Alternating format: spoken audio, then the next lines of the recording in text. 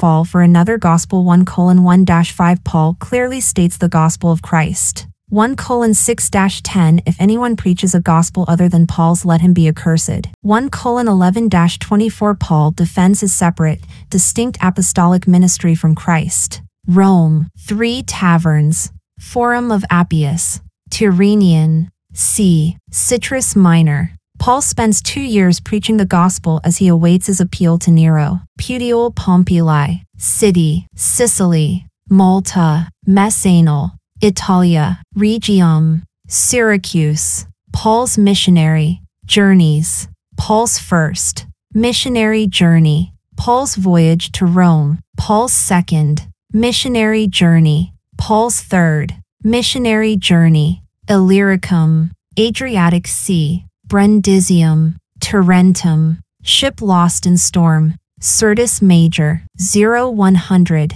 Macedonia, Olympia. Luke joins Paul. Berea, Thessalonica, Larissa, Delphi, 100. Amphipolis, Neapolis, Achaia, 200. Cyrenaica, Phoenix, Cauda, Cyrene, Aegean Sea, Athens, Sparta, Cyclades, Islands. Paul speaks to the Areopagus, 200-300 kilometers. Thrace. Paul restores life to young Eutychus. Mediterranean Sea. Troas Adramyttium, Crete, 300 miles. Fair Havens, Samni, Lacia, Cnidus. Black Sea. Byzantium, Heraclea, Istanbul, Asia. Answer. Rhodes, Sebaste, Pergamum, Ephesus, Tripoli, Seleucia, Cremna, Lystra, Ax, Lycia, Myra, Proconsul Sergius Paulus, converted. Bithynia and Pontus, Ancyra, Ankara, Phrygia, Alexandria, Galatia. Paul and Barnabas, mistaken for gods. Pamphylia, Paphos. Porcius Festus sends Paul to Rome to appeal to Caesar. Jerusalem Conference AD 49, Memphis, Egypt. Salamis, Cyprus, Parnassus, Sinope, Tavium, Derbe, Archelaus, Cappadocia, Cilicia, Caesarea Maritima, Antipatris, Tarsus, Commagene. Paul resumes his missionary travels. Judea, Antioch, Sidon, Syria, Jerusalem. Paul's visits to the region of Galatia are recorded 3 times. After his first apostolic journey there, Christ told Paul to go to Jerusalem. Paul wrote this letter shortly after his return from the Jerusalem Council, where he received the right hands of fellowship in Acts 15 verse 35 circa AD 52. Paul wrote, Then, 14 years after I went up again to Jerusalem with Barnabas, and took Titus with me also, and he said now only his gospel was valid for salvation. 1:1 Paul, an apostle, not of men, neither by man, but by Jesus Christ, and God the Father, who raised him from the dead. Winky face. 2 And all the brethren which are with me, unto the churches of Galatia. 3 Grace be to you and peace from God the Father, and from our Lord Jesus Christ, for who gave himself for our sins, that he might deliver us from this present evil world, according to the will of God and our Father. 5 To whom be glory forever and ever. Amen. Paul writes that he is an apostle, not by men, or by a man, but by Jesus Christ and God the Father, and immediately clearly states the gospel of Christ, that the Father raised him from the dead, and that the Son gave himself for our sins, in order to deliver us from this present evil world, which was in accordance to the will of God and our Father, his plan, to whom be glory forever and ever. Amen. He sends greetings from all the believers which are with him to the churches of Galatia. Paul is the apostle of the Gentiles. Rom. 11:13, because Jesus Christ and the Father made him that. We have a twofold deliverance from this present evil world. 1. Christ will physically deliver us out of it at the rapture. 1 Thess. 1:10, 4:16, 17, 2 Thess. 2:1, and 2. Believers are in the world, but not of this world. We are presently already spiritually delivered out of the evil world. God, who made us spiritually alive to him, already sees us as if he has already raised us up together and made us sit together in heavenly places in Christ Jesus. F. 2:6 God, who quickeneth the dead, and calleth those things which be not as though they were. Rom. 4:17 CD. Christ is manifesting himself through the believer today as we present our mortal bodies a living sacrifice for Christ to live through. 1 Tim 3:16, Rom 12:1. But if the spirit of him that raised up Jesus from the dead dwell in you, he that raised up Christ from the dead shall also quicken your mortal bodies by his spirit that dwelleth in you. Rom 8:11.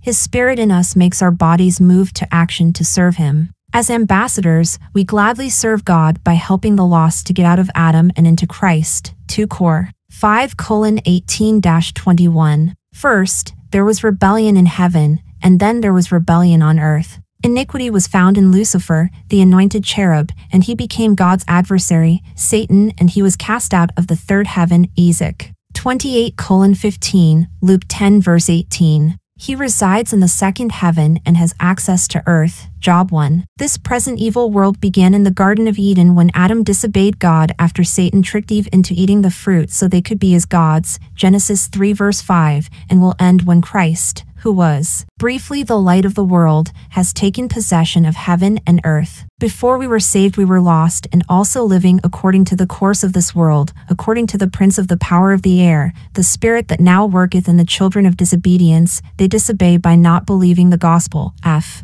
2:2. This present evil world system is mostly run by unbelieving sinners empowered by the prince of the power of the air, Satan. The world has a course that is hurling the world along toward a one-world government and religion under Antichrist. The wrath or tribulation is also called Daniel's 70th week and Jacob's trouble. Jah 30:7. Shortly after our rapture, Antichrist will begin the 7 years of tribulation when he signs a peace treaty with Israel that allows the unbelieving priests to offer animal sacrifices at the rebuilt temple in Jerusalem. Daniel 9:24-27. God will send strong delusion so many will believe the lie that Antichrist is Christ. 2 Thess 2:11. The Lord Jesus Christ will take possession of heaven in the middle of the tribulation when Satan and the bad angels are cast out into the earth by Michael and the good angels. Revelation 12:7-9. The body of Christ will replace Satan and his angels. The Lord Jesus Christ will take possession of the earth at his second coming. Mark 13:32, Rom 11:25-29, Heb 9:28. Paul praises God for his glorious plan to rescue believers and creation. Rom 8:22. God solved our sin problem. The Father's plan of redemption was that by one cross his Son would save two groups, Peter's on earth and Paul's in heaven. The Father remains just while declaring the sinner justified. Rom 3:21-28. Many Galatians were Gauls from France who had settled there. Galatia is a region in Central Asia Minor which includes the cities of Antioch in Pisidia, Iconium, Lystra, and Derbe. Paul preached justification by faith, Acts 13:38-39, there on his first apostolic journey. When they returned to Antioch in Syria, Paul and Barnabas had a big dispute with Judaizers that had come into the assembly while they were gone about circumcision, and they went to Jerusalem by revelation to settle the matter, taking Titus with them. Acts 15:1. Paul wrote the Galatian letter in Acts 15:35 shortly after his return to Antioch from the Jerusalem Council, where he received the right hands of fellowship. Gal 2:9. Circa 52 AD. 6. I marvel that ye are so soon removed from him that called you into the grace of Christ unto another gospel. 7. Which is not another, but there be some that trouble you, and would pervert the gospel of Christ. 8. But though we, or an angel from heaven, preach any other gospel unto you than that which we have preached unto you, let him be accursed. 9. As we said before, so say I now again, if any man preach any other gospel unto you than that ye have received, let him be accursed. Paul wonders in amazement that they are so quickly removed from him who called you into the grace of Christ. 2 Thess 2:14, unto another gospel. The hymn is Paul the preaching of Jesus Christ, according to the revelation of the mystery. Rom 16:25, which is not another gospel, there is no other gospel that saves, but some trouble you and would like to pervert, twist, the gospel of Christ. It is not another in that they were still preaching Christ's death, burial, and resurrection for salvation, but they were adding law-keeping to living the Christian life. Even in Antioch, some Judaizers, little flock believers who did not recognize Paul, had come in and said that circumcision was necessary for salvation, justification. They added to the simplicity that is in Christ. 2 Cor 11:3 Except ye be circumcised after the manner of Moses, ye cannot be saved. Acts 15 verse 1. Other Judaizers said circumcision was necessary to live the Christian life, sanctification. But certain of the sect of the Pharisees which believed, saying that it was needful to circumcise them and to command them to keep the law of Moses. Acts 15 verse 5. The law neither justifies a sinner nor sanctifies a believer. In our fallen bodies we could not keep the law to be saved, so we should not try to keep the law to stay saved. Paul had received word that the Galatians were trying to control their flesh by keeping the Jewish laws. Some believers in Galatia were even being circumcised, 5:2-4:11, and keeping the Jewish holy days, 4:10, which was not the instructions Christ gave them through Paul for his heavenly people. The Galatians were mixing God's instructions to his heavenly believers through Paul with God's instructions to his earthly believers through Peter. The doctrine Paul gave to them included how to live for God, their sanctification, 1 Thess. 4:3-4. Paul said that after the Jerusalem only the gospel he preached was valid, not the gospel of the kingdom, Matt. 4:23, 9:35, 2400 hours 14. Mark 1 verse 14. God's laws will be kept in the kingdom because of the everlasting new covenant. Jah. 31:31-34, Ezek. 36:24-28. The gospel of our salvation is, how that Christ died for our sins according to the Scriptures, and that he was buried, and that he rose again the third day according to the Scriptures. 1 Cor. 15:3-4. Christ took our sins and gives us his righteousness. 2 Cor. 5:21. Do not associate with anyone who preaches another gospel, but let him be accursed, cut him off, put him out of the assembly so the congregation is not affected by his heretical false instructions, that he may suffer the consequences that God wants to instill for his lack of submission to his word rightly divided. 5:10-12, 1 Cor. 3:17, 2 Tim. 2:15. They need to live according to the truth that Christ gave to Paul. The Judaizers were not teaching the truth, so put them out of the assembly and stop listening to them. The false minister is not obedient to Christ's gospel to the Gentiles in this dispensation of grace, but is teaching contrary to the truth, which is destructive. They are preaching against God's message for this present time, the dispensation of grace. F. 3:2. Paul's my gospel is justification by faith or the imputed righteousness of Christ. But though we, or an angel from heaven, preach any other gospel, let them be accursed. For emphasis and to make sure they heard him, Paul repeats his warning, or curse. His vehement language and abruptness reveal his anger concerning their spiritual condition. In the next dispensation, an angel will preach from heaven, Revelation 14 verse 6, so if God did not have different dispensations there would be a contradiction. Satan is waging a doctrinal warfare to lure the body of Christ away from Pauline truth so they are ineffective in their service to God. Satan wants to keep believers ignorant of the word of God rightly divided, mixing grace and law. The truth is that the flesh was not saved and cannot be reformed, it must be inoperative, mortified. Rom. 8:13. Many believers are surprised when they discover that after they are saved, the sin nature still resides in their mortal bodies. Our flesh did not get saved when we did. Our sin nature resides in our body, and we need our body to be a vehicle for our inner man, spirit and soul, until we get our immortal, glorified bodies. 1 Cor. 15:51-54, Phil. 3:21. But he that is joined unto the Lord is one spirit. 1 Cor. 6:17. There is a war inside every believer between the flesh and the spirit. This war forces us to mature and to decide moment by moment to do what is right. Paul will explain that they were saved by faith, justification, and must live by faith, sanctification, in these fallen bodies as we go through the details of our lives until we get new bodies. 5:16. Anyone in a fallen body is subject to sin, and only God's Spirit using His holy word can work in the believer to keep him from sin. Circumcision and the keeping of Jewish holy days are not necessary for His heavenly people. We cannot mix Peter, law, and Paul, grace. Peter is part of a royal priesthood and will live in the kingdom on earth. Israel was to be a kingdom of priests, Exodus 19 verses 5 and 6, a royal priesthood and holy nation, 1 Peter 2 verse 9, but we will live eternal in the heavens, 2 Cor. 5:1. Galatians is reproof for departing from the doctrine of justification and sanctification given in Romans chapters 1 to 8. Doctrine declares what is right, reproof exposes what is not right, correction tells how to make it right, and instruction in righteousness reveals how to keep it right. 2 Tim 3:16, 17. 10 For do I now persuade men, or God, or do I seek to please men? For if I yet pleased men, I should not be the servant of Christ. 11 But I certify you, brethren, that the gospel which was preached of me is not after man. 12 For I neither received it of man, neither was I taught it, but by the revelation of Jesus Christ. For am I now seeking to persuade men, or God? My motive is not to be a man-pleaser, but a Christ-server. But I testify, you, believers, that the gospel which was preached of me is not something I learned from a man. For I neither received it from a man, neither was I taught it by a man,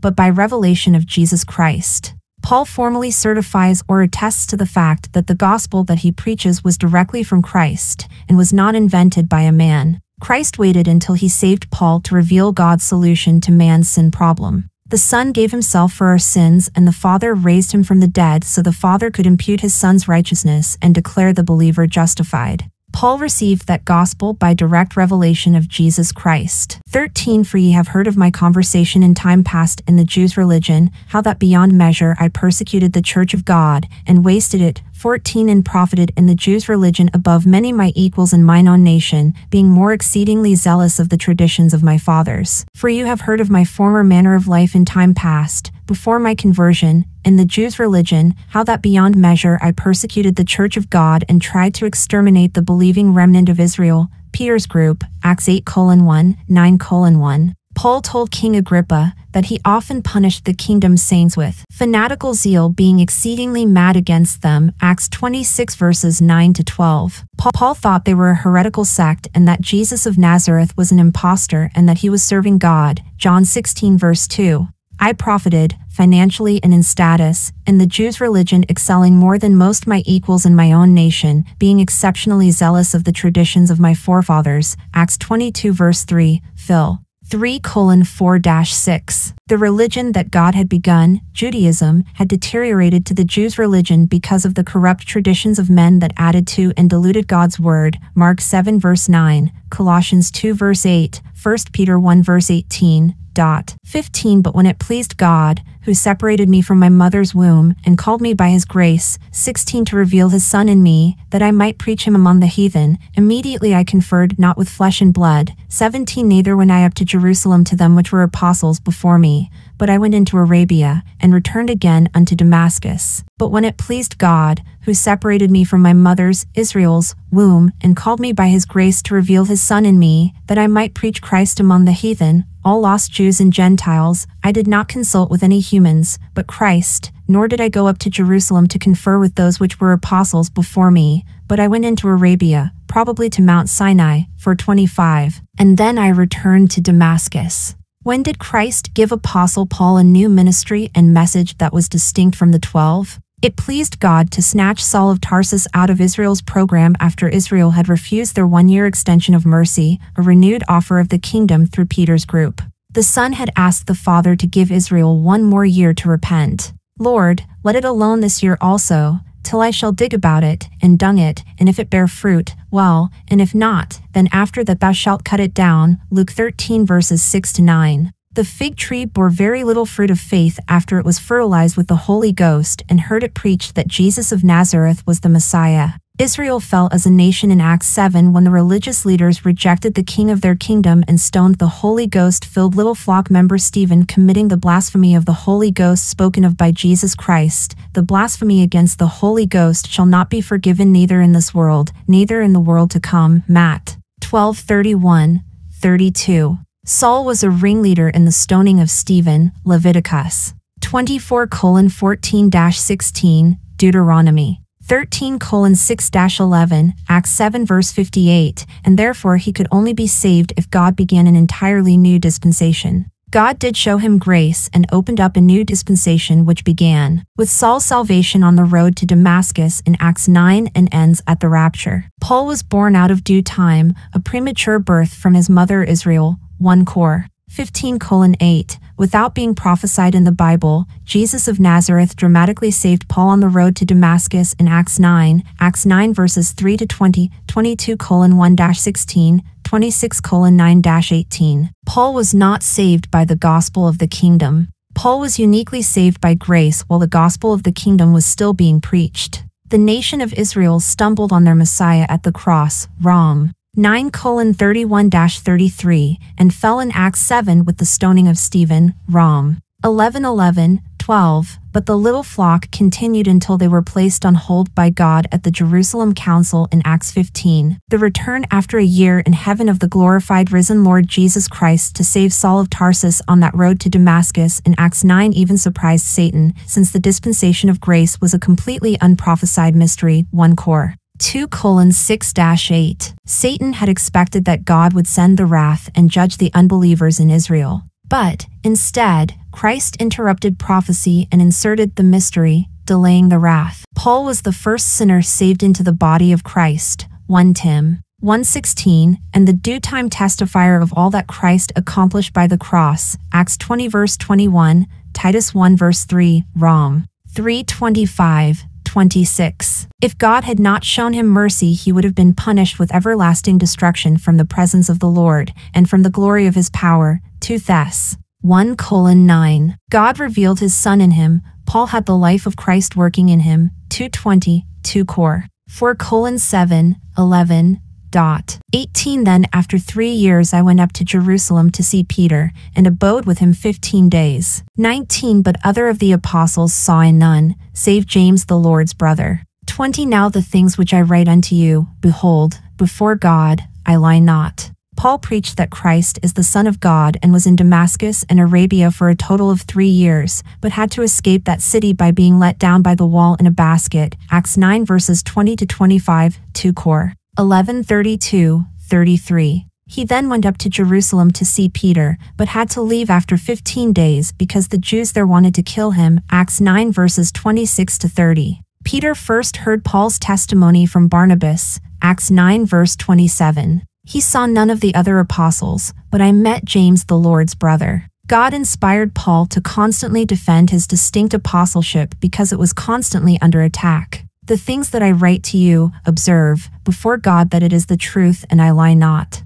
Paul understood Christ's ministry through Peter to the little flock, Luke 12 verse 32, but Christ had a different ministry through Paul. 21. Afterwards I came into the regions of Syria and Cilicia, 22, and was unknown by face unto the churches of Judea which were in Christ. 23. But they had heard only that he which persecuted us in times past now preacheth the faith which once he destroyed. 24. And they glorified God in me. He then preached in his hometowns. Tarsus is in Cilicia, and in Syria. Acts 9 verse 30. His face remained unknown to the churches of Judea which were in Christ. The Messianic churches were in Christ as a result of trusting in the Son of God to sit on David's throne, the gospel of the kingdom. Acts 2 verses 30-38. Peter's group were sanctified before us, and more will be after our rapture. Acts 26 verse 18, 1 Peter 5 verse 14. But they had only heard that he who used to persecute them in the past now preaches the faith which he once tried to destroy.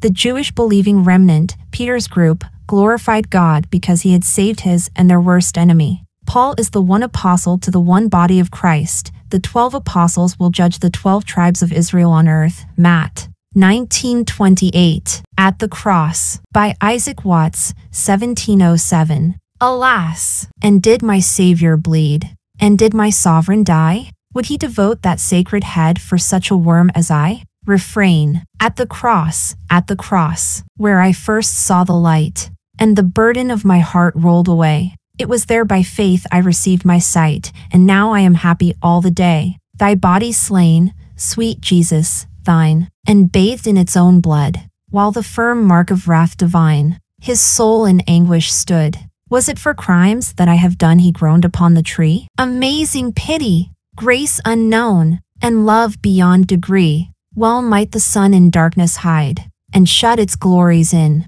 when Christ, the mighty Maker, died for man the creature's sin. Thus might I hide my blushing face while his dear cross appears, dissolve my heart in thankfulness, and melt mine eyes to tears. but drops of grief can ne'er repay the debt of love I owe. Here, Lord, I give myself away, 'tis all that I can do. Christ on the Cross by Francisco de Zurbarán, 1627, an outstanding painting. Chapter 2 Paul communicated that gospel at the Jerusalem Council 2:1-10 Paul's gospel was understood by the apostles in Jerusalem. 2:11-21 The truth of Paul's gospel was defended before Peter. 2:1 Then 14 years after I went up again to Jerusalem with Barnabas, and took Titus with me also. Paul reports how he notified the little flock apostles of the great dispensational change ushered in by God. For 17 years Paul had very little contact with the 12 apostles. He went up to the Jerusalem Council 14 years after his 15-day visit with Peter 3 years earlier.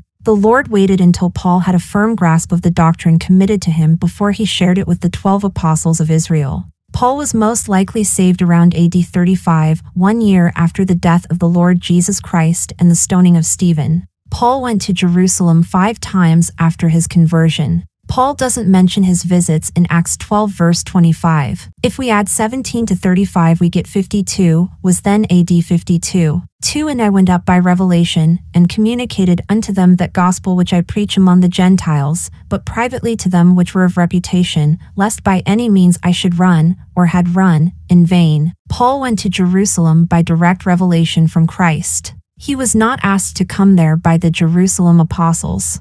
Paul's mission from Christ was to successfully communicate that gospel to the kingdom saints, which is God's solution to man's sin problem, the Son's imputed righteousness, and to let them know that their ministry was on hold. The believing remnant of Israel in Jerusalem had expected Christ's second coming before then. Peter's group had sold their property after Pentecost because they expected to go through Jacob's trouble, the tribulation, Jah. 30:7, Luke 12 verse 33, Acts 2:45, 4:35, the last 7 years of Daniel's timeline for Israel, Dan. 9:24-27. Many in Jerusalem were asking the little flock, where is the promise of his coming? 2 Peter 3 verse 4. The leaders in Jerusalem did not know what the delay in Christ's second coming was. Paul communicated and made the leaders in Jerusalem understand Christ's new message to the Gentiles through him. Christ had begun a new and different dispensation formerly kept secret but revealed to all through Paul, Rom. 16:25-26. He met privately so that the false brethren could not argue against him. If the leaders did not understand the gospel or what God was doing now, his trip would be useless, vain. The sure mercies of David, Acts 13 verse 34, is Christ's imputed spirit, and that gospel which I preach among the Gentiles is justification by faith. Rom. 5:1. Paul said, through this man is preached unto you the forgiveness of sins, and by him all that believe are justified from all things, sins, from which he could not be justified by the law of Moses. Acts 13 verses 38 and 39. Paul informed them of all that God was doing at this current time, namely, his great dispensational shift, his new apostle, and Christ's new ministry through him. Christ from heaven had a new and different message to a new group of believers that would live in heaven. 3 But neither Titus, who was with me, being a Greek, was compelled to be circumcised, 4 And that because of false brethren unawares brought in, who came in privily to spy out our liberty which we have in Christ Jesus, that they might bring us into bondage. 5 To whom we gave place by subjection, no, not for an hour, that the truth of the gospel might continue with you. Paul brought along a young uncircumcised Greek preacher, Titus, exhibit A, and he was not forced to be circumcised.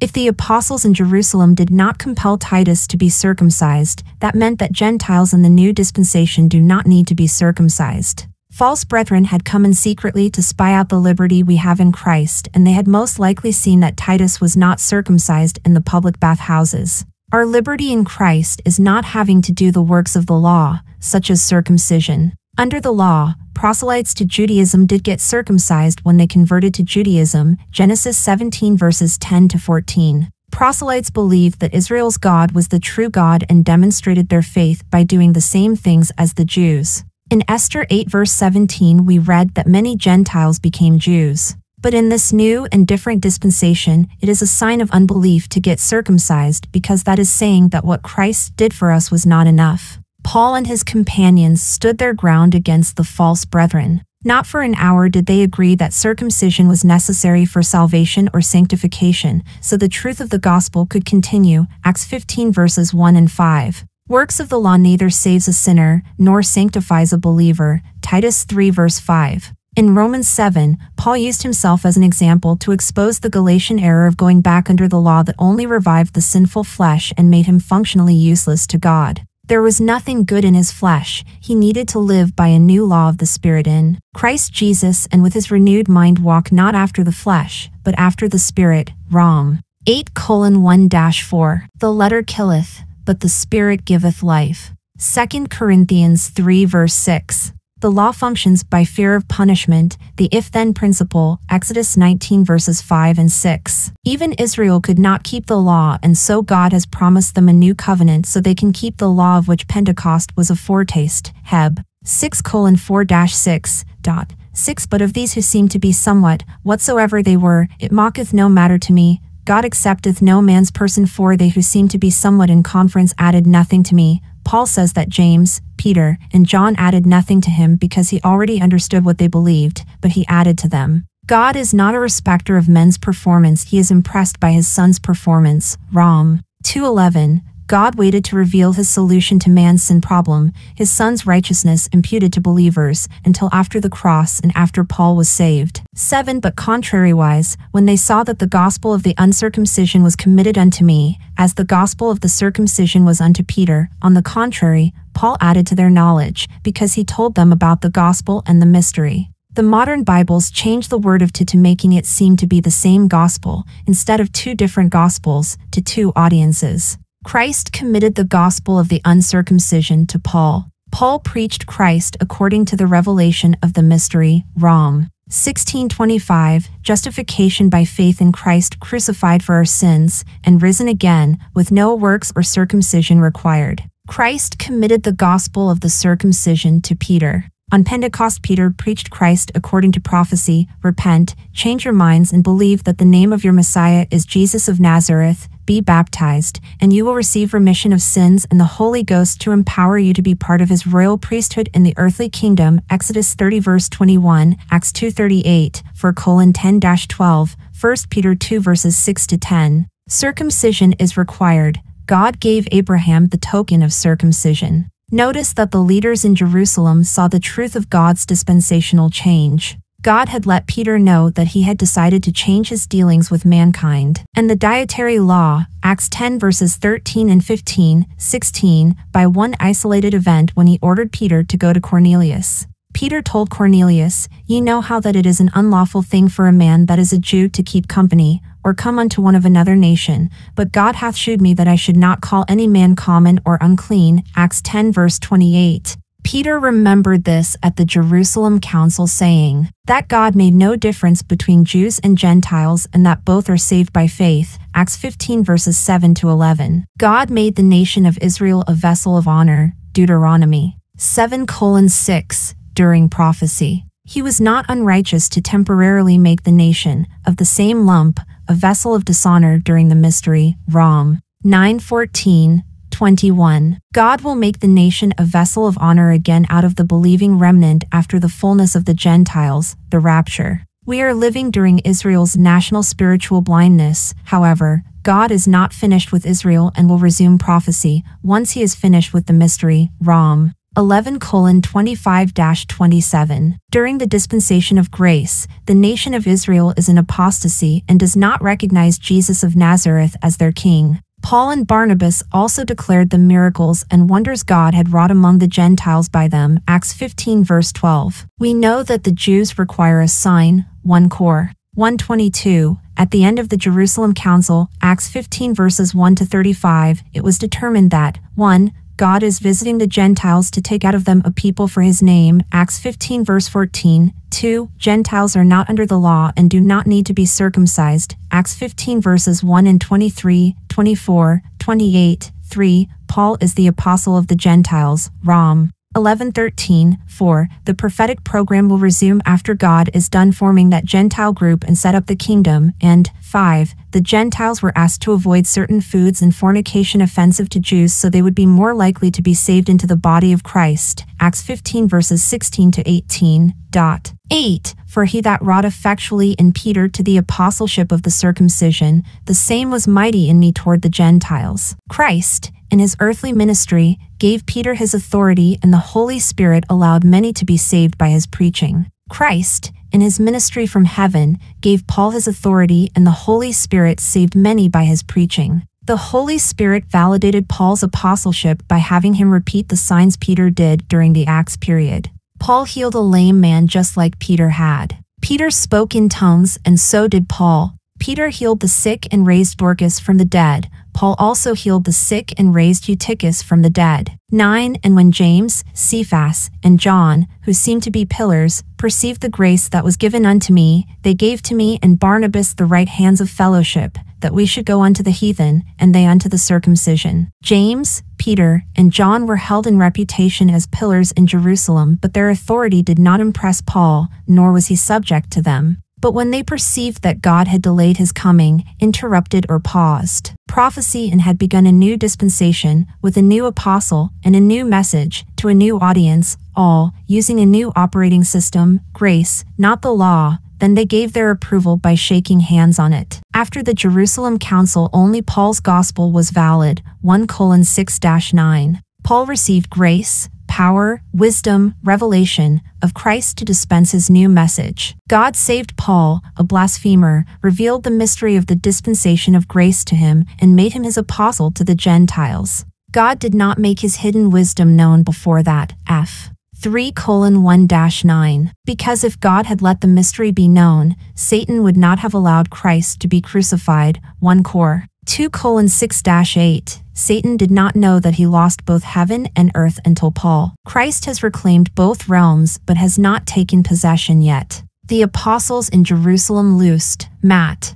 16:19, 18:18, themselves from carrying out their commission and concentrated on caring for the existing believing remnant, writing letters to their future believers until they died out in the 1st century. Paul went to the heathen, all lost Jews and Gentiles. Perhaps Peter had realized during Paul's 15-day visit that he would not lead the little flock into the kingdom, so he let James take over. Christ gave Paul a different ministry, message, and audience than Peter. 10. Only they would that we should remember the poor, the same which I also was forward to do. Paul was eager to help Peter's poor group in Jerusalem and brought them financial contributions on several occasions. Acts 11 verses 29 and 30, 12:25, Rom. 15:25-26. The believing remnant of Israel in Jerusalem were poor because they believed that the kingdom and, therefore God's wrath, Jacob's trouble, the tribulation, were at hand. So they would not be able to buy and sell since they would not take the mark of the beast. Luke 12 verse 33, Acts 2:44, 4:32, Revelation 13 verse 18. 11. But when Peter was come to Antioch,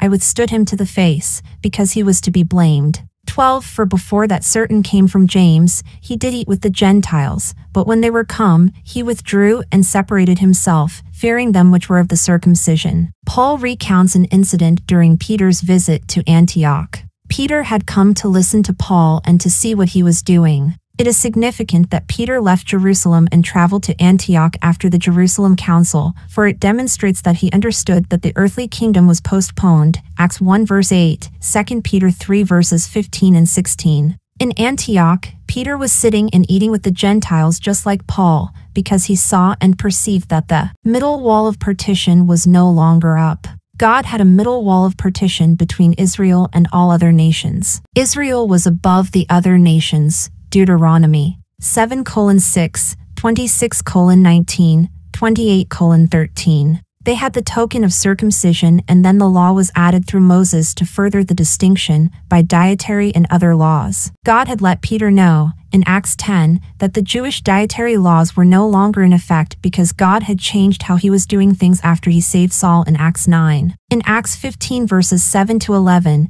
Peter said that God decided that he, Peter, should preach to the Gentiles, and he did to the household of Cornelius. God showed Peter that he had changed his dealings with mankind. God was no longer enforcing the dietary laws that separated Israel from other nations now, so Peter should not call any man common or unclean. Acts 10 verse 28. Those Gentiles with Cornelius believed Peter's gospel and received the Holy Ghost. God was not putting a difference between Jews and Gentiles now. At the council, Peter essentially said, "Why should we demand the Gentiles to follow the law that we cannot follow? We believe that through the grace of the Lord Jesus Christ we shall be saved, even as they." Acts 15 verses 10 and 11. All people, regardless of dispensation, are saved by God's grace through faith, and not by works of the law. Rom. 3:29-31, Heb. 11:6. But the nation of Israel is required to have their faith demonstrated by works, such as water baptism and circumcision. Mark 16 verse 16, James 2 verse 24. The Kingdom on Earth Church had to believe that the name, Acts 4 verse 12, of their Messiah and King was Jesus of Nazareth. Gentiles are saved differently in mystery. His death on the cross for our sins and resurrection was an undeniable demonstration of God's love for us. Gentiles today do not need to go through Israel to be saved, but are saved apart from Israel and the law, by direct faith in what Christ alone has done. But Paul withstood Peter to the face because Peter behaved wrong and was to be blamed. 13 And the other Jews dissembled likewise with him, insomuch that Barnabas also was carried away with their dissimulation. Dissimulation means hiding under a false pretense, hypocrisy, to conceal the real opinion or purpose. Peter, the other Jews, and even Barnabas saw the men of James come and decided to eat apart from the Gentiles at their own table. James, who probably had a very strong personality, seemed to have understood the dispensational change. Amos 9 verses 11 and 12, Acts 15 verses 14-16, but then he seemed to have lost sight of that fact and had Paul do many Jewish things in Acts 21. Law-keeping is consistent with the gospel of the kingdom, but not the gospel of Christ. 14 But when I saw that they walked not uprightly according to the truth of the gospel, I said unto Peter before them all, If thou, being a Jew, livest after the manner of Gentiles, and not as do the Jews, why compellest thou the Gentiles to live as do the Jews? At the Jerusalem council, Peter had understood the truth of the gospel, mystery, that his group was on hold, and people could now only be saved into the body of Christ by believing Paul's gospel. Individual Jews and Gentiles saved in this dispensation form the one body of Christ. 3:28. Peter admitted that he still sins and cannot keep the law. Acts 15 verse 10. But now by withdrawing from eating with the Gentiles to eating with the Jews he is being hypocritical, and by his actions saying that the middle wall of partition is still up, erected, and in order for Gentiles to be accepted by God, they must become proselytes to Judaism, be circumcised, water baptized, and keep the rest of the laws of Moses in order to be righteous before God. When Paul saw that Peter and the others were not living according to the truth that God had, 1. Changed dispensations, 2. Broken down the middle wall of partition, 3. Made no difference between Jew and Gentile, 4. And no longer enforced Israel's favored nation status and the laws that separated the Jews from the Gentiles. Then, Paul rebuked Peter. Paul basically said something like this to Peter: God has shown you several times by your vision and by me that he has begun a new dispensation, as evidenced by him not enforcing the dietary laws now. So why are you acting as if he is not? God now considers the Gentiles clean because the nation of Israel fell. Rom. 11:11-13. You know that no human can keep the law even with his spirit in us, so why are you forcing the Gentiles to keep the law in order to be righteous before God? The purpose of the law was to point out our sins and our need for the Redeemer. Rom. 3:19-20. If you say that the dietary laws are in effect when God has said they are not, then you are going against what God said he is doing now. That is not walking upright according to the truth of the gospel. Please notice that Peter does not say that he is the one in authority. Paul mentions the middle wall of partition in Ephesians 2 verse 14, cf. 2:11-18. Remember, the 12 are not in the body of Christ. The 12 apostles will rule over the 12 tribes of Israel in the earthly kingdom. Matt 19:28. By his actions Peter was going backward and denying that the middle wall of partition is down, since Israel, the circumcision, is not the favored nation at this time. 15. We who are Jews by nature, and not sinners of the Gentiles. Paul says that Peter and he are Jews by birth and are not sinners like the Gentiles, idol worshippers. 16 Knowing that a man is not justified by the works of the law, but by the faith of Jesus Christ, even we have believed in Jesus Christ, that we might be justified by the faith of Christ, and not by the works of the law. For by the works of the law shall no flesh be justified. The modern Bibles leave out the word of and replace it with in putting the emphasis on the believer's faith, instead of on the faith of Jesus Christ.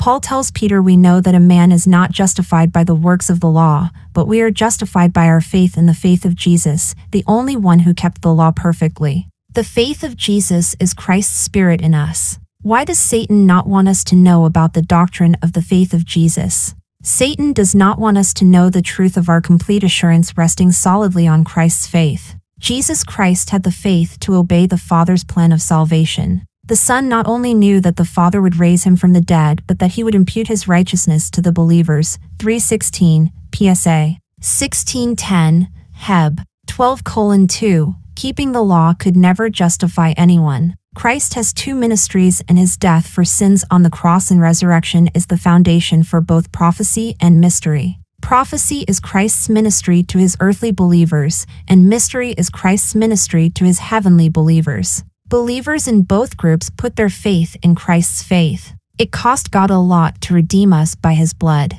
When Paul says, but now, that often indicates his great dispensational shift, as in these few examples, for 9, Rom. 3:21, F. 2:13, Colossians 1 verse 26. 17 But if, while we seek to be justified by Christ, we ourselves also are found sinners, is therefore Christ the minister of sin? God forbid. If while we seek to be justified by Christ, I go back to how things were before Acts 9 and say God is still making a distinction between Jews and Gentiles, the circumcision and the uncircumcision, when he is not, is Christ the minister of sin? God forbid. His truth still stands. 18 For if I build again the things which I destroyed, I make myself a transgressor. Paul uses I statements to gently tell Peter he was sinning by his conduct.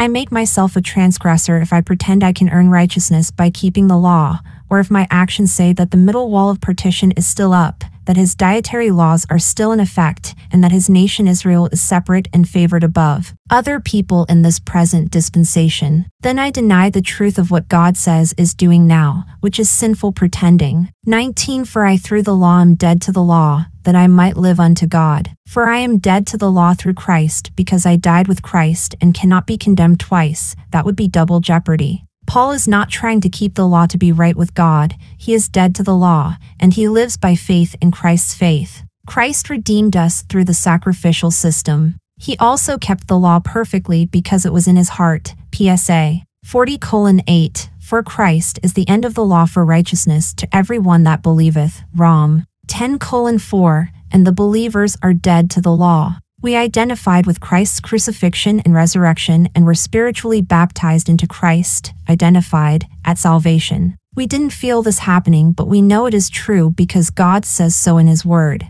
Our sin nature was crucified with Christ when we believed. The old man or flesh, the sin nature, cannot be made over or improved. The old man is who we were in Adam before we were saved. It must be killed and reckoned dead. The believer is both dead to the law and redeemed from it so that his spirit can quicken our mortal body to serve God. Rom. 8:11 The new man is Christ formed in the believer, Christ's life in us. 4:19 Colossians 1 verse 27 We are dead to the law, so that we might live unto Christ. 21 Old man, am crucified with Christ. Nevertheless I, new man, live, yet not I, but Christ liveth in me. And the life which I now live in the flesh I live by the faith of the Son of God, who loved me, and gave himself for me. When I believed, my old man, Adam, was crucified with Christ, and I received his life in me. Rom. 6:3-10 I am crucified with Christ, our sin nature, nevertheless I live, our soul, the realist still lives, yet not I, our spirit has been joined to his spirit, but Christ liveth in me, and the life which I now live in the flesh, in this body on earth, I live by the faith of the Son of God, who loved me, and gave himself for me, took my place.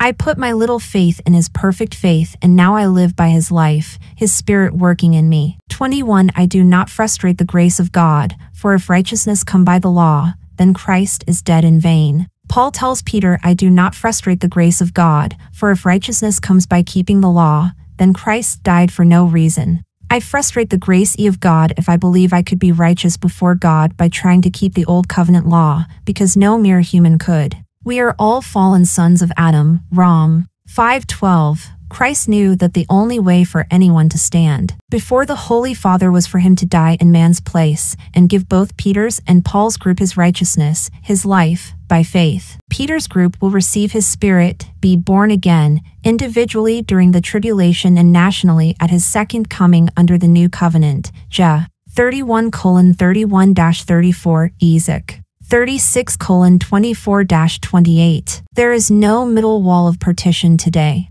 We frustrate the grace of God if we make a difference between Jews and the Gentiles. For he is our peace, who hath made both one, and hath broken down the middle wall of partition between us, having abolished in his flesh the enmity, even the law of commandments contained in ordinances, for to make in himself of twain one new man, body of Christ, so making peace, and that he might reconcile both unto God in one body by the cross, having slain the enmity thereby, and came and preached peace to you which were afar off, the Gentiles, and to them that were nigh, the Jews. For through him we both have access by one Spirit unto the Father. F. 2:14-18. God is not dealing with nations today, but with individuals. Individual Jews and Gentiles who believe the gospel of Christ become members of the body of Christ. 3:28. If we think we can be justified by keeping the law, then we frustrate the grace of God. 5:4. Peter and the other Jews were pretending by their actions that they didn't know that God had begun a great dispensational shift, the mystery, when he saved Paul on the road to Damascus.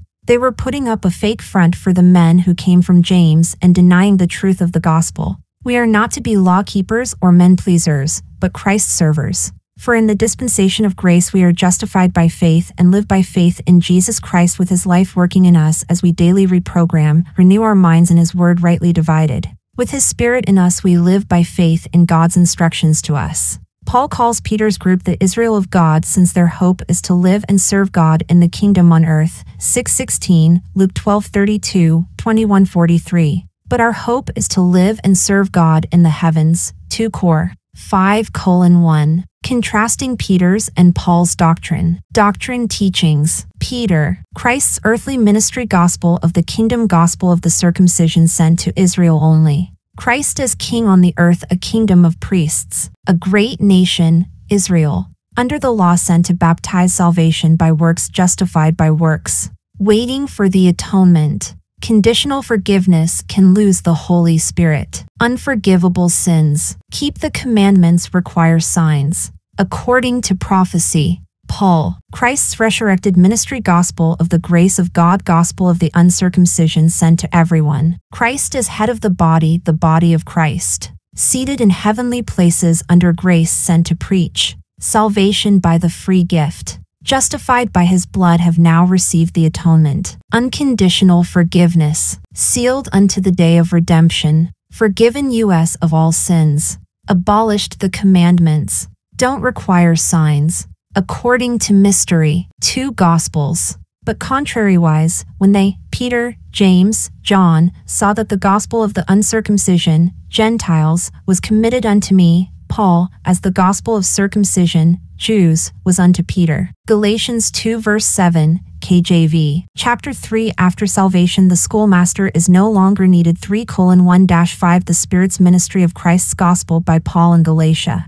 3-6-9 The illustration of Abraham's imputed righteousness. 3:10-16 Christ bore the curse of the law so believers could receive his Spirit. 3:17-22 The law was added to promise until the seed came who kept the law. 3:23-29 After faith is come, the schoolmaster is not needed, we live by faith. 3:10 Foolish Galatians, who hath bewitched you, that ye should not obey the truth, before whose eyes Jesus Christ hath been evidently set forth, crucified among you? 2 This only would I learn of you, received ye the Spirit by the works of the law, or by the hearing of faith? The Galatians knew they were saved by grace through faith plus nothing. Rom. 1-5, but failed to live by grace through faith plus nothing. Rom. 6-8. Paul says, O foolish Galatians, and asks 5 questions to make them think. They had left the truth, live by faith, and were trying to live right before God by keeping the law, being circumcised and observing Jewish feast days, 5:2, 4:10. The Galatians were dissembling and not being loyal to him or his instructions to them that he began to receive from the risen Lord Jesus Christ after Paul was saved on the road to Damascus in Acts 9. They were denying God's great dispensational shift from dealings with his earthly group, now on pause until after a rapture, to dispensing new instructions to his heavenly group. God never changes in his character, but he dispenses different instructions at different times. Who has bewitched, cast a spell on you, to make you think the law is still in effect and must be kept? We are not under the law, but under grace. Rom. 6:14. The fool has said in his heart that there is no God, when there is. The fool has said God is not forming the body of Christ to live in heaven, when he is. PSA 14:1 F. 3:1-9. Paul set forth, Rom. 3:25, Christ crucified and resurrected so vividly that it seemed as if they were standing at the foot of the cross when they saw it with eyes of faith. 1 Cor. 1:18, 15:1-4. Every chapter in Galatians points to the cross. 1:1, 4, 2:16, 20, 3:1, 22, 4:5, 5:11, 6:14. The most important thing in life is to make sure we are saved. God, who is love, is also just and must judge sin. Paul said, I just want to know, were you saved by keeping the law, or by hearing the gospel? They were saved by hearing the powerful word of God. Rom. 10:17. His Spirit is the promise, in whom, Christ, ye also trusted, after that ye heard the word of truth, the gospel of your salvation, in whom also after that ye believed, ye were sealed with that Holy Spirit of promise. Ephesians 1:13. In this dispensation people are received the Spirit by hearing the word of God that is to us and about us. Our gospel and instructions are in Romans to Philemon, although all scripture is profitable, 2 Tim. 3:16. It is possible for a person not to be saved if they have never heard the gospel of your salvation in Paul's letters. 3. Are ye so foolish? Having begun in the Spirit, are ye now made perfect by the flesh? Are you so foolish to think that having begun in the Spirit, saved by faith, you are now made perfect by the flesh, able to live holy lives by keeping the law? For have ye suffered so many things in vain?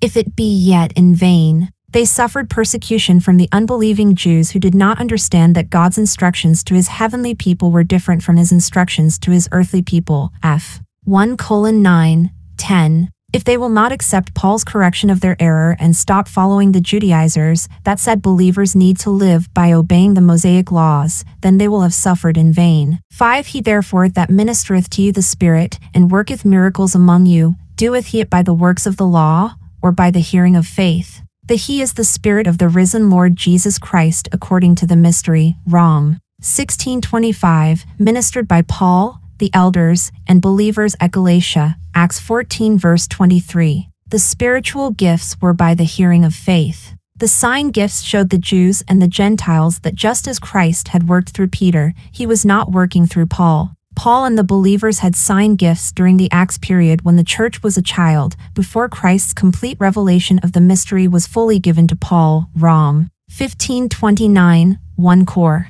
1:22, 12:4-13, 13:8-13, F. 4:10-16. The sign gifts died out during Paul's lifetime after the unbelieving Jews were set aside for the third and final time. Acts 13:46, 18:6, 28:28. Paul essentially said, the Spirit works through you by the faith of Jesus Christ in you, so are you going to turn back to the law to try to control your flesh? 6. Even as Abraham believed God, and it was accounted to him for righteousness. Just as with Abraham, righteousness comes by faith, and we live by faith. The Judaizers pointed to Abraham as an example to be circumcised, but Paul points to Abraham as an example not to be circumcised. Paul uses the illustration of Abraham receiving imputed righteousness by faith while he was uncircumcised when he believed that although he was dead reproductively, God would give him as many descendants. Rom. 4:1-25. Look now toward heaven, and tell the stars, if thou be able to number them. And he said unto him, so shall thy seed be.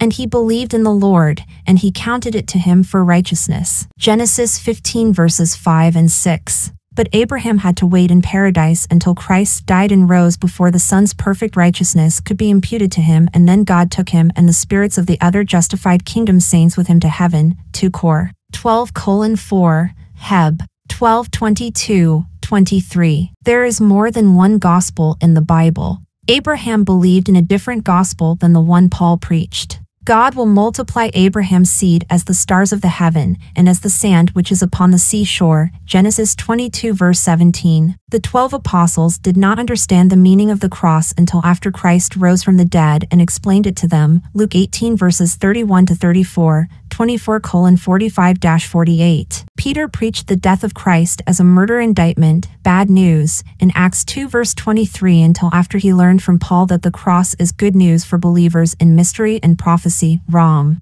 3:21-26. 7 Know ye therefore that they which are of faith, the same are the children of Abraham. Know therefore that those who are saved by faith and live by faith are the children of Abraham, the father of all them that believe, and walk in the steps of that faith of our father Abraham. Rom. 4:11-12. 8 And the scripture, foreseeing that God would justify the heathen through faith, preached before the gospel unto Abraham, saying, In thee shall all nations be blessed. 9 So then they which be of faith are blessed with faithful Abraham. Everyone who is saved by faith and lived by faith is blessed with faithful Abraham. The scriptures foresaw God's plan to save Gentiles in both prophecy and mystery. God said to Abraham, In thee shall all families of the earth be blessed. Genesis 12:1-3. But in Genesis 22:18 God said, In thy seed shall all the nations of the earth be blessed. Abraham understood that all nations would be blessed through his seed and the need for a human blood sacrifice, and so did Jesus Christ, the descendant of Abraham and David. Matt. 1:1. 10 For as many as are of the works of the law are under the curse, for it is written, Cursed is every one that continueth not in all things which are written in the book of the law to do them.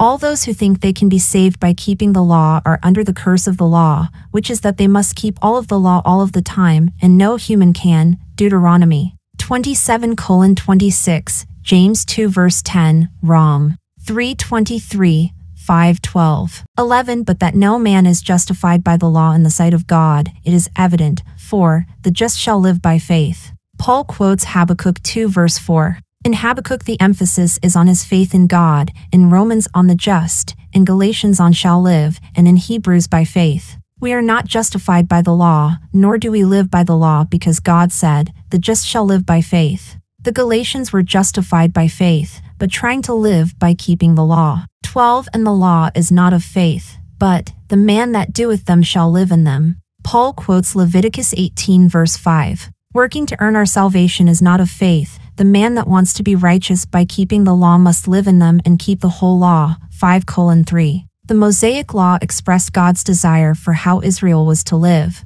The 10 Commandments is God's righteous will said in brief. Other rules govern their social life, and the ordinances govern the religious life of Israel. 13 Christ hath redeemed us from the curse of the law, being made a curse for us, for it is written, Cursed is every one that hangeth on a tree. 14 That the blessing of Abraham might come on the Gentiles through Jesus Christ, that we might receive the promise of the Spirit through faith. Paul quotes Deuteronomy 21:23. Christ paid for our sins and redeemed us from the curse of the law, being made a curse for us, condemned in our place, for it is written, He that hangs on a tree, is crucified, is accursed of God. That the blessing of Abraham might come on the Gentiles through Jesus Christ, so that we might receive the promise of the Spirit through faith. The blessing of Abraham is the promise of Christ's Spirit, his righteousness. Genesis 15:6, Acts 13:32-39, Rom. 4:3, 23-25, by faith in the gospel. Rom. 3:21-26, resulting in eternal life. God did not have to impute righteousness to the believer, but chose to do so by his grace. During this dispensation that ends with the rapture, Gentiles, all people, have an opportunity to be saved by faith in the gospel. Rom. 11:1-25. The Son of God put on human flesh and became a man so that he could shed his blood in man's place and redeem him. Genesis 3:15, John 1:14, Phil. 2:5-8, Rom. 3:21-26. While on earth, the Lord Jesus Christ was 100% God and 100% man. Man had sinned, so it was man's blood that was required to be shed, but the blood had to be perfect, so it had to be God's blood. Acts 20 verse 28. Jesus Christ did not inherit the sin nature since he was born of a virgin by the Holy Ghost. Luke 1 verse 35, Mike 5:2. God the Son had perfect faith. He obeyed his Father perfectly. Christ is the seed of Abraham, and all who believe are blessed to have his imputed righteousness, his Spirit, in them. The body of Christ believers have the indwelling Holy Spirit now and will receive their glorified bodies at the rapture, while Abraham and the other earthly kingdom believers will receive their glorified bodies after Christ's second coming and have the indwelling Holy Spirit as part of the new covenant. Jah 31:31-34, Ezek 36:24-28. Pentecost was a foretaste of that time. Heb 6:4.15. Brethren, I speak after the manner of men, though it be but a man's covenant, yet if it be confirmed, no man disannulleth or addeth thereto. Paul said, even the original contract between men is binding and cannot be broken by adding to it later. 16. Now to Abraham and his seed were the promises made. He saith not, and to seeds, as of many, but as of one, and to thy seed, which is Christ. Paul identified Christ as thy seed. One letter S does make a difference. Promises. God promised Abraham and the seed that through him righteousness would be imputed to the believers in what God said to them. John 8 verse 56. Jesus Christ knew that if he died and paid for Adam's and mankind's sins, that the Father would give believers his Spirit because he promised to do so. 3:16, Genesis 22 verse 18. So, for the joy that was set before him endured the cross, despising the shame. Heb 12:2. 17. And this I say, that the covenant that was confirmed before of God in Christ, the law, which was 430 years after, cannot disannul, that it should make the promise of none effect. 18. For if the inheritance be of the law, it is no more of promise, but God gave it to Abraham by promise. 19. Wherefore then serveth the law? It was added because of transgressions, till the seed should come to whom the promise was made, and it was ordained by angels in the hand of a mediator. 20. Now a mediator is not a mediator of one,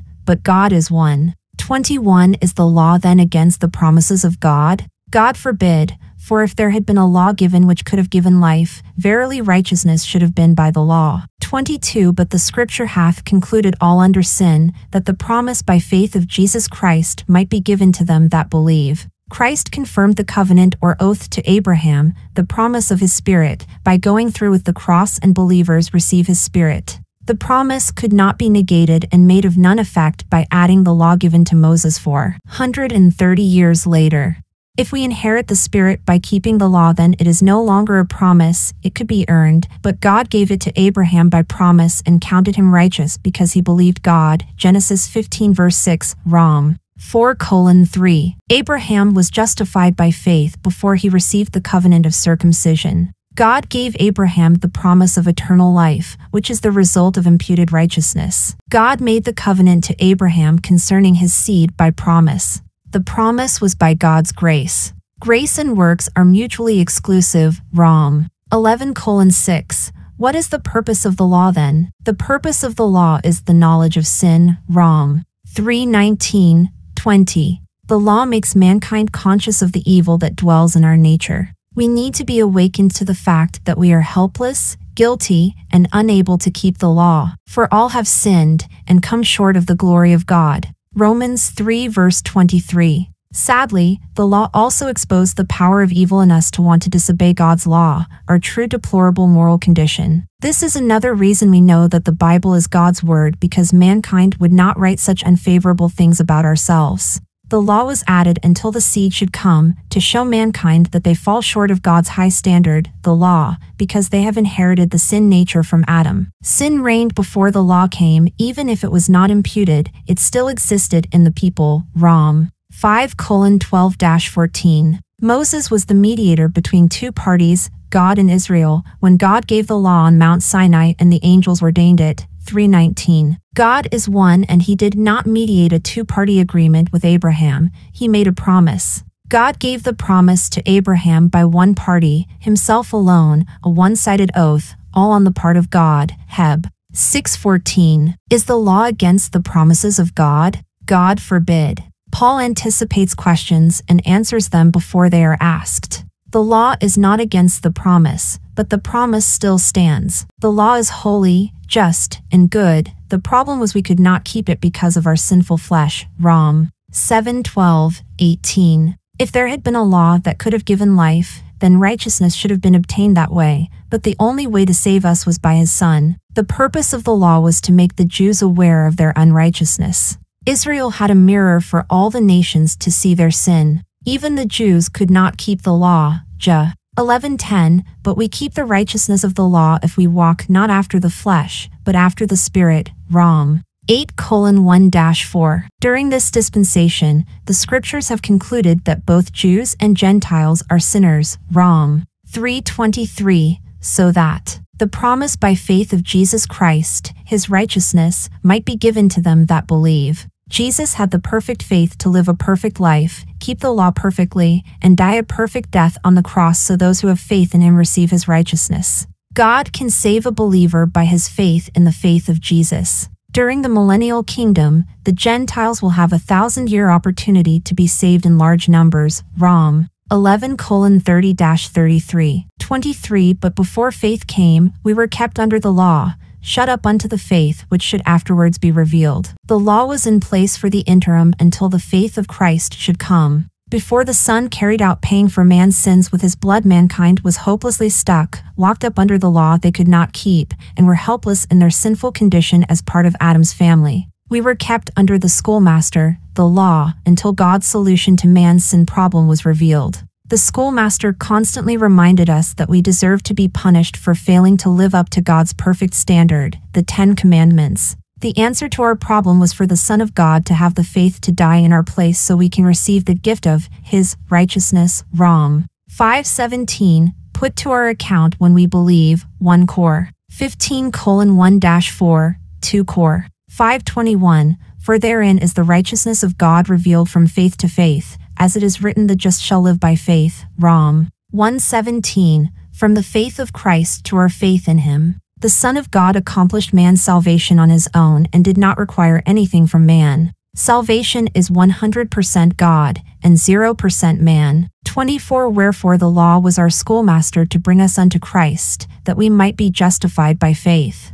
The purpose of the law is to show people their failure of being able to keep it and bring us to Christ, so we may be justified by faith. The law is like a schoolmaster that teaches our need for a Savior. The schoolmaster says, sorry, you failed again, you don't measure up to God's perfect standard, you fall short, you will never measure up, your own righteousness is not really righteous, you fail to keep the law. We cannot keep the law because we have inherited the sin nature from Adam. Rom. 5:12. We inherited the knowledge of good and evil from him. Even our good is bad. Rom. 7:18. The good vegetables that Cain offered to God were rejected because God asked for a blood sacrifice, and faith does what God said. We had no hope of eternal life because God will not accept our evil or our human good. The law energizes our sinful flesh and makes it worse. Rom. 7:9. The law showed us our need for a Redeemer to fulfill the law and be the perfect sacrifice in our place, and we need his Spirit, his imputed righteousness. The schoolmaster brought us to trust in the faith of Jesus, his redemptive work at Calvary. We are justified by our faith in Christ's faith. 2:16. 25. But after that faith is come, we are no longer under a schoolmaster. But after we have his Son's imputed righteousness, we are no longer under the schoolmaster, law. We do not need to try to live righteous by keeping the law that we cannot keep even now that we have his Spirit. This is the point that Paul wants the Galatians to understand. The law doesn't save us or sanctify us. We received his Spirit by faith, and we live by faith in his instructions to us, not by keeping the law. Paul said that righteousness by the law of Moses is done away and abolished in Christ, and that his Spirit exceeds in glory. 2 Cor. 3:7-18. After salvation, we are no longer under the schoolmaster and treated as children, but become sons. 4:6. A son voluntarily does what he had to be taught by discipline when he was a child out of love for the father. If the son disobeys, it is no longer an issue between the child and the tutor, but between the child and his father. 26 For ye are all the children of God by faith in Christ Jesus. 27 For as many of you as have been baptized into Christ have put on Christ. 28 There is neither Jew nor Greek, there is neither bond nor free, there is neither male nor female, for ye are all one in Christ Jesus. For you are all children of God by faith in Christ Jesus. For as many of you as have been baptized have put on Christ, received his Spirit, his life, his righteousness. For by one Spirit are we all baptized into one body, one core. 12:13 Joined to him, one core. 6:17 It is a dry baptism or spiritual identification, Rom. 6:3, 4, f. For 5, Paul reminds the Galatians that in the dispensation of grace, the middle wall of partition is down and that we are all spiritually one in the body of Christ. In the body of Christ, we are neither Jew nor Greek, Gentile, slave or free, male or female, we are all one in Christ. We all have the same Spirit, his. Our position is complete in him, Colossians 2 verse 10.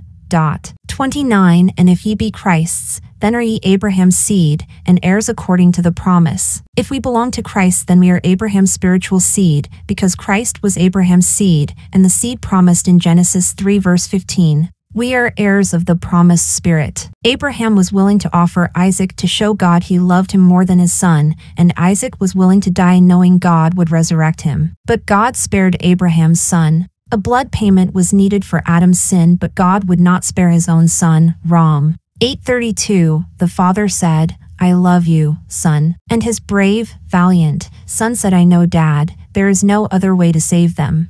I will go to the cruel cross so you can give them my righteousness, my spirit, my life, my heart. The law will help them understand that with Adam's sin nature in them, they need to believe what I have done for them, and when they believe, then you, Father, can declare them justified, forgiven, and pardoned of all their sin. Then they can live by faith with hearts of love and gratitude and serve as sons in our family. The love story is that God provided himself a lamb for a burnt offering. Jesus said, Your father Abraham rejoiced to see my day, and he saw it, and was glad. John 8 verse 56.